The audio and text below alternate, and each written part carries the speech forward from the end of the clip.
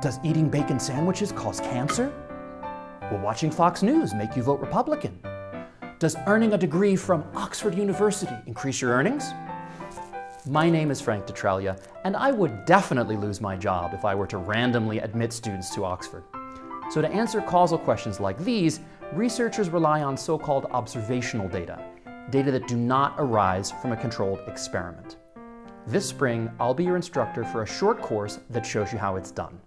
Treatment effects, the basics. Topics will include selection on observables, regression discontinuity, instrumental variables, and difference in differences, along with plenty of real-world examples. In the spring, a young man's fancy lightly turns to thoughts of causal inference. If yours does too, I hope you'll join me for Treatment Effects, the Basics.